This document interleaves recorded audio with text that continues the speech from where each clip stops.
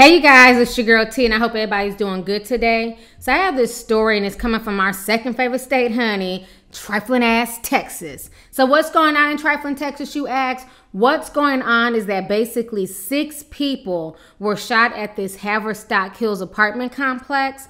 From what they're saying is that 2 men got into an argument, and around 6:30 in the evening, which means that it's still light outside, it's not necessarily pitch black at 6:30, basically 2 of the men went back to their car, pulled out semi-automatic weapons, and got the shooting. They ended up shooting 6 people.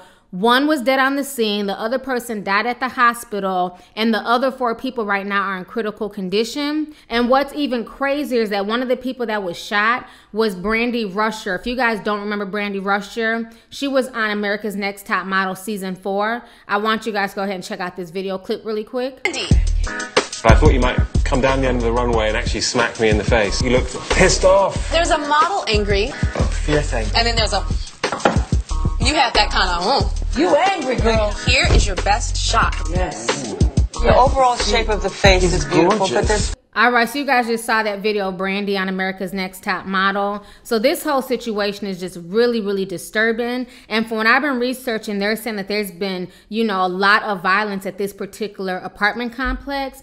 I don't know if Brandy lived there or if she was visiting, but this is another one of those cases, like I always tell people, you have to be very aware of your surroundings, the people that you're around, because sometimes other people's drama can befall you. You know what I'm saying? And for what I'm hearing, she wasn't involved in the argument. She had nothing to do with this, but she just happened to be caught in the crossfire. So this whole situation is just really, really sad and appalling. I want you guys to go ahead and watch the news clip really quick. Check this out and I'm gonna come back with the rest of my commentary.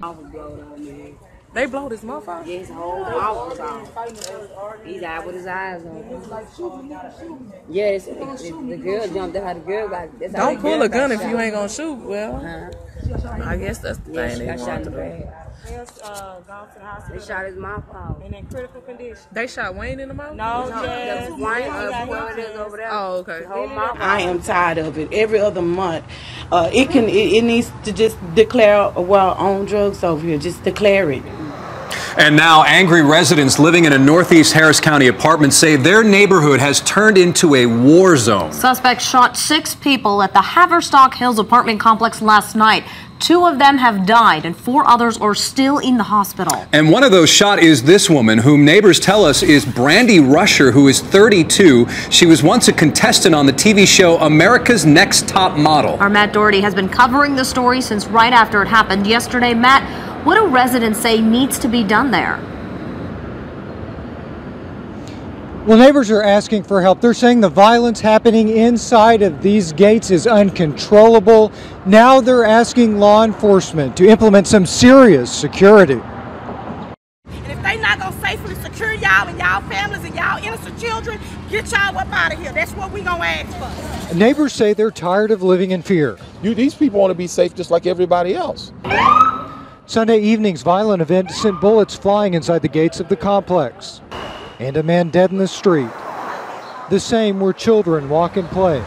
And now a group of Haverstock's neighbors are joining together, passing out flyers among fellow residents in the complex, urging them to attend a demonstration tomorrow night as they petition local leaders to bring peace to their homes.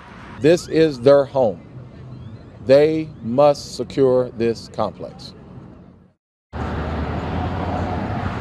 Now back out here live, you can see some of those organizers holding some of those flyers right now, and they're passing them out to people who are driving into the complex in their cars. I have one of them right here. And I'll read you some of the things that they're asking from officials. So they're going to be meeting tomorrow night at 7 o'clock right outside of the Haverstock Hills apartment complex. They're demanding the installation of video cameras throughout the complex. They're asking that all of the gates here be in operation. They're asking for security ID cards for every one of their residents. And they also want an armed guard to be posted right outside the gates 24 hours a day.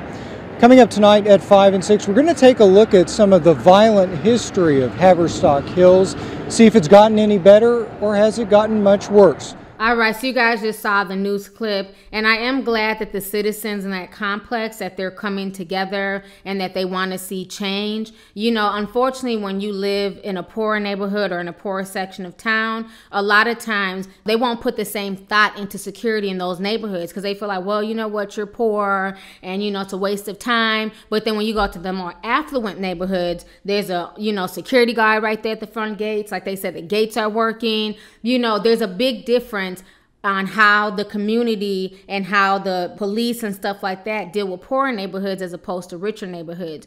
It makes no sense that those gates are not working. The people who are living there are paying rent every month, and their money is supposed to be going towards maintaining the property as well. So if the security gates are not working, you know, it just makes no sense, because imagine if the gates would have been working, they might not have been able to get out. They might have been trapped in the complex. Their car would have been, you know, trapped in the complex. That way, the only thing they could have done is just basically try and hop the fence. But at least that'd have been more evidence. And right now, they're trying to find out the guys who did this because they don't have any idea. I'm sure somebody knows, but nobody is speaking right now. So it's going to be really interesting to see if they end up doing anything to help these people in this complex. But I'm glad that they're stepping up as community leaders and that they're demanding change, and they're tired of being plagued by violence. You know, just because you live in a low income area, just because you live in the hood, does not mean that you're okay with the killings and the shootings. Like they said in the news report, these people want to be safe just like the people who live in affluent neighborhoods. You know, so the whole situation is just really, really sad. I hope, you know, something comes of this, and I hope that Brandy ends up pulling through, because I did love her on America's Next Top Model. So let's go ahead and get the discussion popping. Go ahead and leave a comment. Let me know your thoughts on this entire trifling situation, honey, coming from our second favorite state, trifling ass Texas. All right, deuces.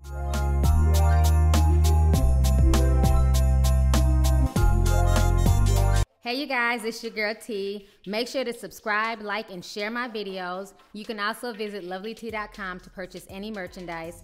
Also, don't forget to click the boxes down below to watch any of my previous videos. Talk to y'all later. Deuces.